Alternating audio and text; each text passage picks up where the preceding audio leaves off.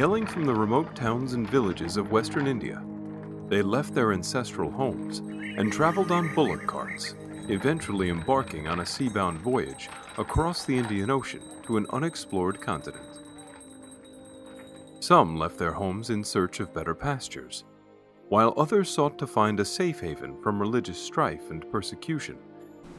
As the long-lasting spate of droughts continued to take a heavy toll upon the people of Kutch and Kathiawar, in common with their compatriots, the Khojas began to migrate in ever-increasing numbers in search for livelihood in eastern Africa. The first challenge that confronted these Khoja pioneers was to cross the vast expanse of the Indian Ocean. Oftentimes, strong monsoon winds and the huge waves threatened to capsize the dhows. Waxing lyrical about his sailing experience in his autobiography, entrepreneur Nanji Kalidas, who sailed to Madagascar in 1901, wrote, "The tiny vessel was at the mercy of the tempestuous ocean, which heaved and howled like a mad and intoxicated giant. We shook with the terror of obvious death.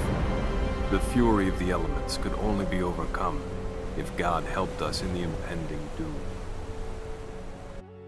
Disease and occasional attacks from pirates also claimed the lives of many aspiring migrants. As Khoja men migrated to Africa, they left behind many young brides who waited for years, sometimes even a decade, before they could join their husbands. Then there were mothers who sold their heirloom jewelry to pay for the passage for the sons to go to Africa when the family was under dire economic straits.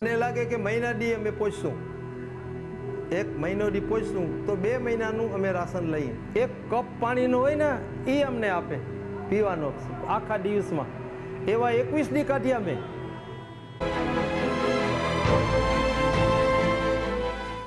Their second challenge was to establish themselves in a land practically unknown to most of the world. It is really hard to explain, let alone feel, the emotion they must have felt upon seeing land after a month of living in a dhow. અને આપણા ભાઈઓ જ્યારે અહીંયા આવ્યા મોમ્બાસામાં તો લગભગ વસાવટ આ બિલ્ડિંગોમાંથી આ બધી આ પોર્ટના બાજુમાં તો બિલ્ડિંગ જ્યારે આ લોકો આવ્યા હતા તો અમુક માણસો એમને તેરવા જાય તો પોતાના ઘરમાં મહેમાન રાખતા હતા અને ગોતી આપતા મકાન નોકરીએ મળી અથવા ધંધો તો આ લોકો પાસે આ ઘર આવી ગયો.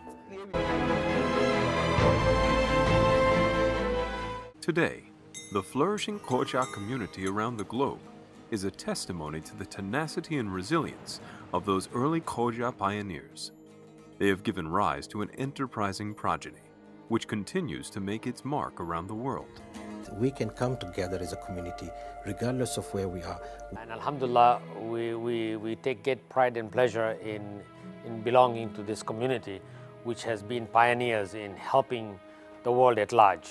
Khoja philanthropists have done so much for our community. How can we take that work to the next level?